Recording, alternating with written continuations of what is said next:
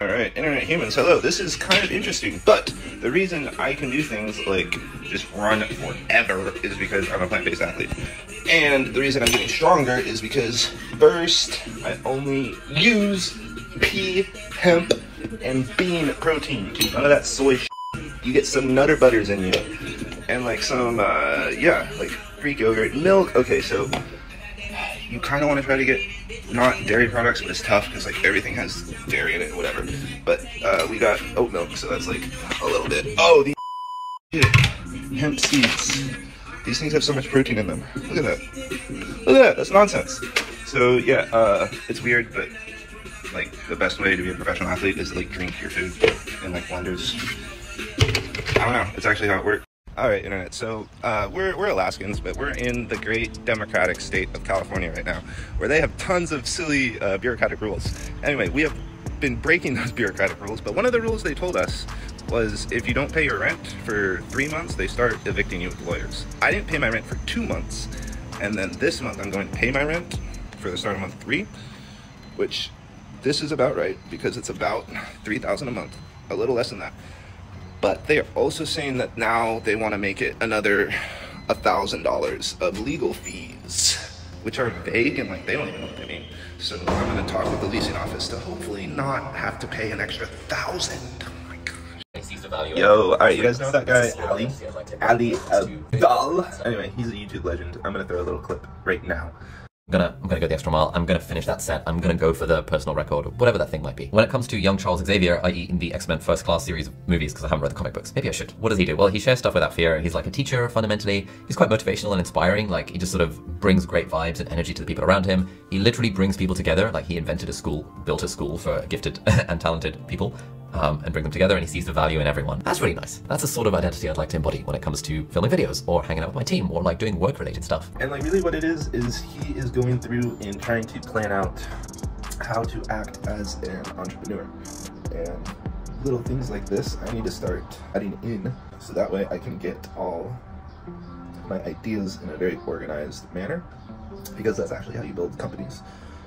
Is yeah, you gotta put it down on paper, and then once it's down on paper, you're able to budget. Once you're able to budget, you're able to fund. Once you're able to fund, you're able to execute. Once you execute, you have the life you wanted as an entrepreneur. So, yeah, this is definitely our first time through the process. Not really the first time, but I've been a failure in business 3 times over trying to start a business. And I've tried to start the same business every time. It's been STILLearning, and it's gonna be, well, it's gonna start now as a digital media company, and we'll grow from there. Okay, here we are. We found it. See if they let us in. No, you gotta schedule it? Why? That's not fun. But there is a cool pool and like a medium subpar weight room right behind here. Oh, barbecues. Dude, Spectrum Center is honestly so nice. What's goody interwebs? It's 2 p.m. We've been trying to learn some prompting to make cool thumbnails for our vlogs, and that's going good. We've also rearranged the patio. So oh my gosh, look at all this armpit sweat, bro. This is gross. Ew. So next thing we're gonna do is exercise. The goal is strength training today. All right, it's like 5 o'clock. We're done with our nap. Have you guys seen Star Wars before? I need to figure out how to make this into an Obi-Wan braid. I don't know if it's long enough, but I need to cut the rest of my hair. And then we're gonna go run. That's what's coming next. Pretty much, like, running takes a couple weeks of doing it every day to kind of get back into it. And then you just gotta do it, and then you feel really good. But you gotta eat more food if you run. And now that we're making more money, we can afford to feed ourselves. Let's go. So now that we can buy enough food to eat, we can train harder. All right, step 1 of the workout is you make yourself really tired on the bike, and then we warmed up with basketball dribbles. Next part. The next part, you just take a 45-pound plate and you like twist it, like, do lunges and stuff, and just like tire out your body. All right, and then we finish it off with some shadow strokes. We're gonna go edit computer work a little bit, and then we're going on a run. All right, internet, a little philosophical prediction before this run. What's gonna happen when AI gets going a little bit? And what you're seeing pop up right now on the internet is a lot of AI automation going on. So whenever there's a big revolution, it's kind of exciting. The world always gets a lot better. And we had this really weird glitch from the Henry Ford, Rockefeller, Carnegie, from that era. They had this weird thinking that you had to like dominate and conquest and expand.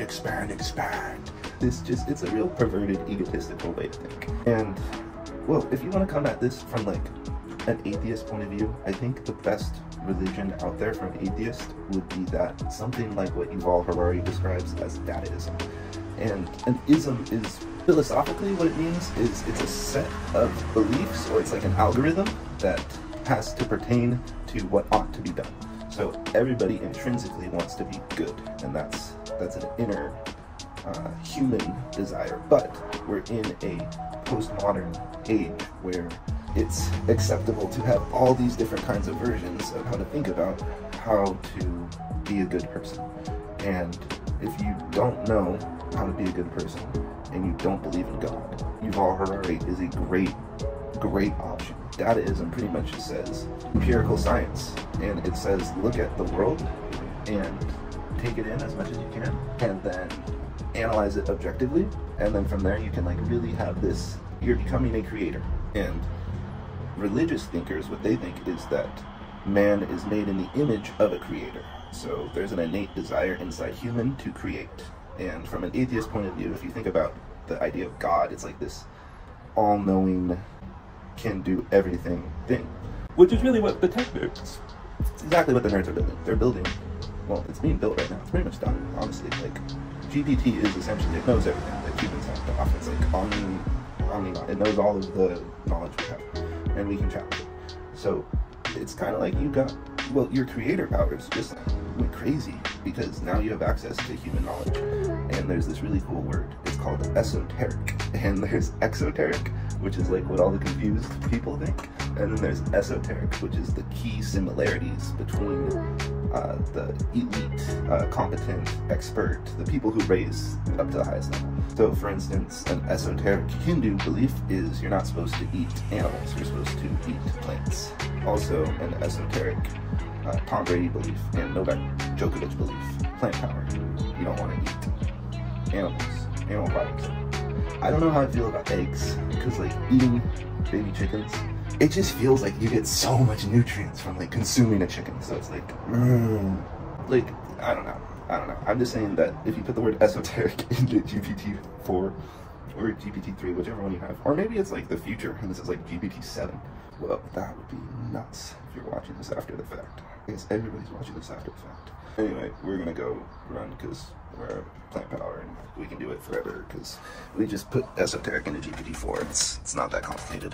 Okie dokie, internet shokies. This is where life gets a little bit unfair for all of you because it's going on 9 o'clock and I'm still like energized. Well, I'm a little bit tired, but I have enough energy to go and I'm gonna do one more workout. So it's 9 o'clock. Most humans are being unproductive, lazy blogs, probably watching TV and not doing much with their lives. And we are just still going. And that's the power of like a scientific diet. There's a reason why Tom Brady and Novak Djokovic are the goats of the millennials, and it's because they got their scientific diets. I'm trying to be the generational goat of the daily vlog for Generation Z. I think Casey Neistat did it for the millennials, and I'm next up. Anyway, catch you. Stuck in this.